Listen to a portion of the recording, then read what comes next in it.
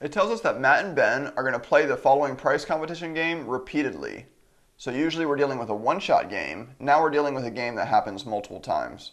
It says assuming that the probability that the game will end after any given period is 0.19, and then it asks what is the highest discount rate at which cooperation can be sustained as an equilibrium if these players are playing Grim Trigger strategies. Well, first let's talk about why it's important that we can't know the end of the game. If we knew this game was 10 periods, let's say, so there's a finite end to the game, well then cooperation can never be sustained. He calls this unraveling. What it means is if we know the game is going to end in period 10, well then in period 9 we're going to cheat because we know the game is going to end in period 10. Well, both players know this, so both players know that we're going to cheat in period 9. We might as well cheat in period 8 to anticipate for that cheating in period 9.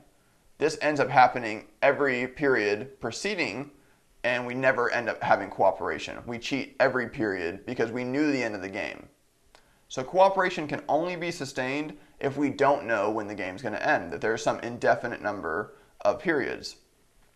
So let's take a look at what we're given. We're given f, which is the probability the game will end, which is 0.19. So even though we don't know when the game will end, we know that there's a 19% chance after every round it could end. And we're looking for r, the discount rate.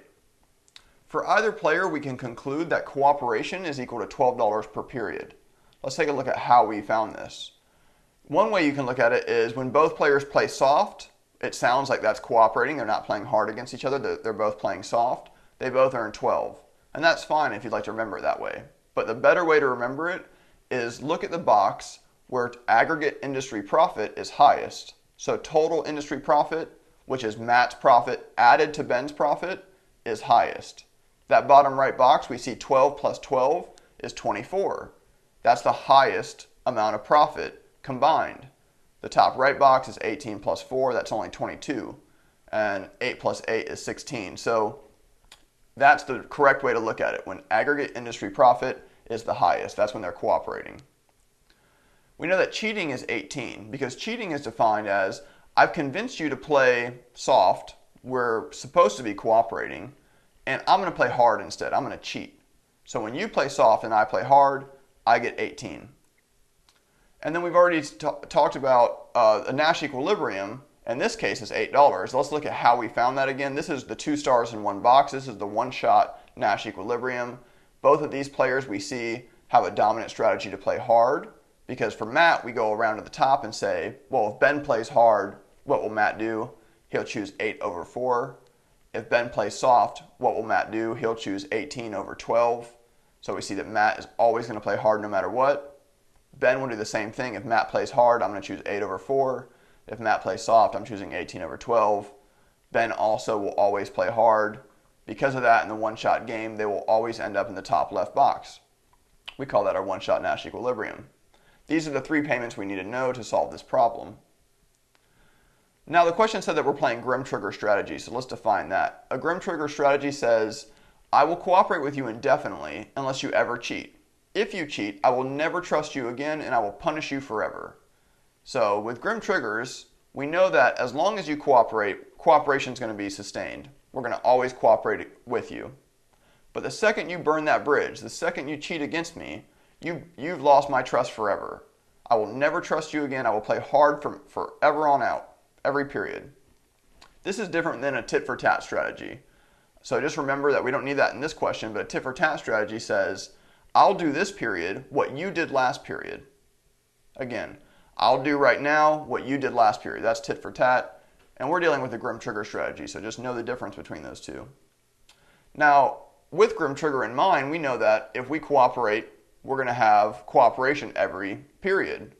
So we need to have some device to bring a future stream of cash flows to the present value.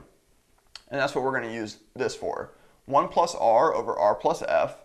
This tells us the present value of a stream of future cash flows, and it depends on the discount rate and the probability of the game ending.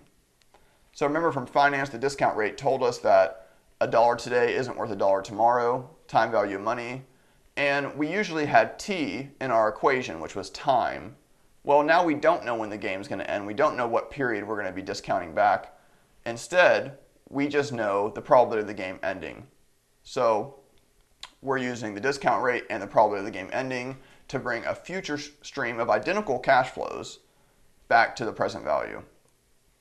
What we're going to do is we're going to set the gains from cooperating equal to the gains from cheating to find the indifference point between cheating and cooperating.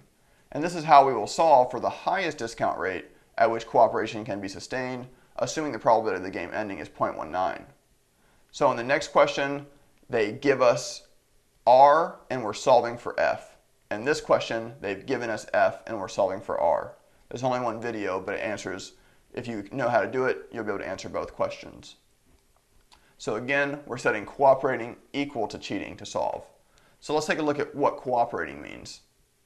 Well, I'm going to draw a timeline to help us really organize our thoughts. And again, we don't know how long this game goes on. There's nothing significant about the 3 periods here. It could end next period. There's a 19% chance it won't even be happening next period. So keep that in mind. If we cooperate, we're going to get $12 this period, $12 next period, and there on out, because we're using Grim Trigger strategy. So as long as you cooperate against me, I'll always cooperate against you. I'll always play soft against you. Well, how do we represent this in time period 0? We use our 1 plus R over R plus F multiplied by 12. So cheating looks like this. In year 0, we cheat. We get 18 right now. And then in year 1, you'll never trust us again. The other guy will never trust us again, so he'll always play hard. Well, then it's in our best interest to play hard as well, because we're not going to play soft and get 4 while he gets 18. We're going to play hard and get 8 from then on out. So Grim Trigger strategy says he'll never trust us again and always play hard. Therefore, we're going to want to end up at the Nash equilibrium payment of 8. So what does this look like as an equation? Well, we have the $18 that we get right now.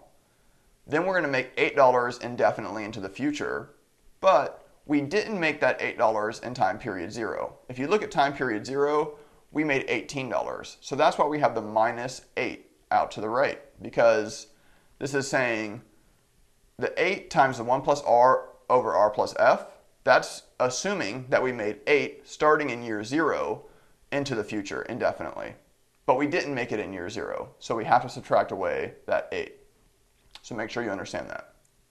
Well, now that we have both of those, I'm going to do a little trick just to make the algebra easier. I'm going to say that let's define 1 plus R over R plus F as X. This is just, you don't have to do this. This is just to make the algebra easier. And I'm going to set cooperating equal to cheating. So 12x is equal to 18 minus 8x minus 8. I can clean this up and combine like terms and solve for x to be 2.5. I remember that x is just 1 plus R over R plus F, where F has been given to me as 0.19, so I can go ahead and plug that in. Now I'm going to cross multiply and start to solve this thing.